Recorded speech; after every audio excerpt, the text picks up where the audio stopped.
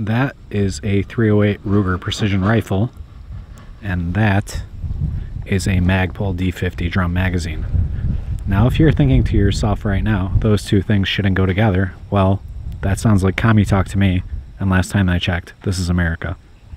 Today I'm going to see if this magazine does in fact run in the Ruger precision rifle.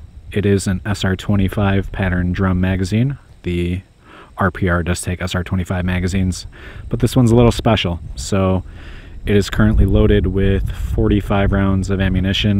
The first 40 rounds in there are my favorite go-to Tula 165 grain soft point. And the last 10 rounds that'll be loaded will be brass. These are Magtech sniper, quote-unquote, 168 grain, I believe.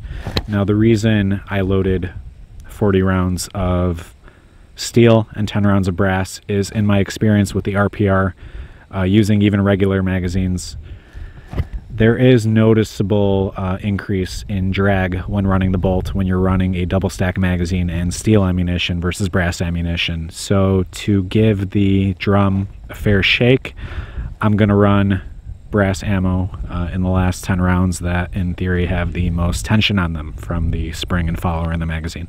So 45 rounds loaded. Let's get to it. Wanted to load the last 5 rounds on camera just to show how it's done. Not that I'm an expert, but you have this little lever here to take tension off the top round.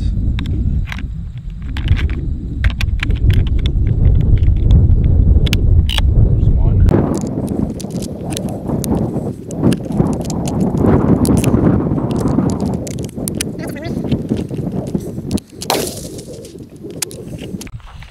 That top one's a little tricky. There you go, it's all 50. Not exactly as easy to load as a standard stick magazine, but nobody said freedom is supposed to be easy. So that's all 50 loaded. You can see the brass at top. If you look carefully through this little window, you can see the steel rounds in there. Target, in case anyone is curious, is a 300-yard silhouette, 12 by 20 inch. But that's besides the point. We should know by this point that this rifle is plenty accurate. So let's go.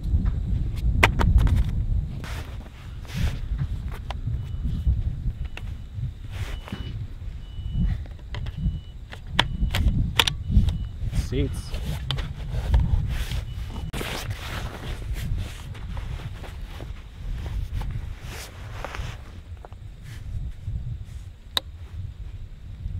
Here goes.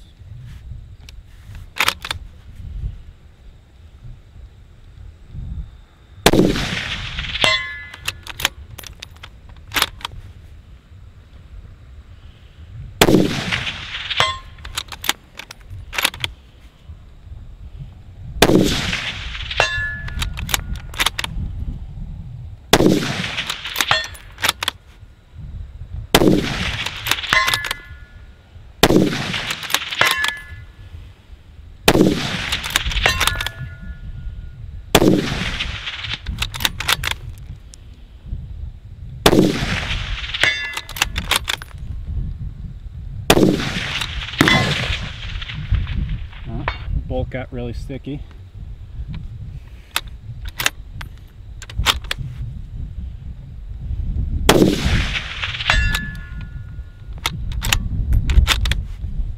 It's not the smoothest, but it's running.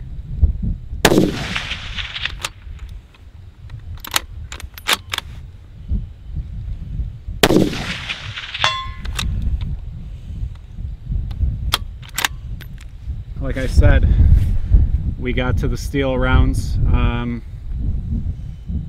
and it is a lot less smooth. I really didn't want to go through 50 rounds of brass 308 today, so I'm going to call this a success based on how the first 10 rounds of brass fed. Those would have been the ones to fail, if anything. See if I can feed a few more.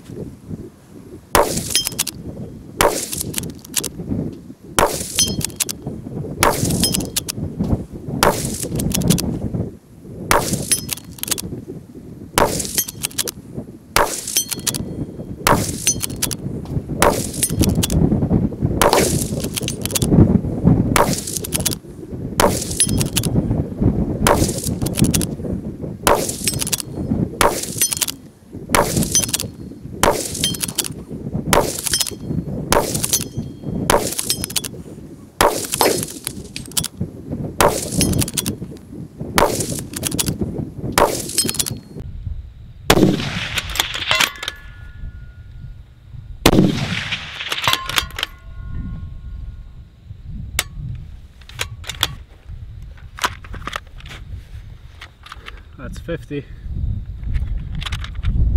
The follower doesn't stop the bolt going home, it seems.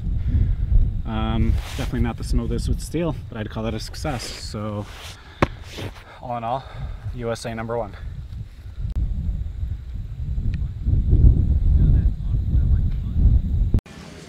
I am never going to financially recover from this.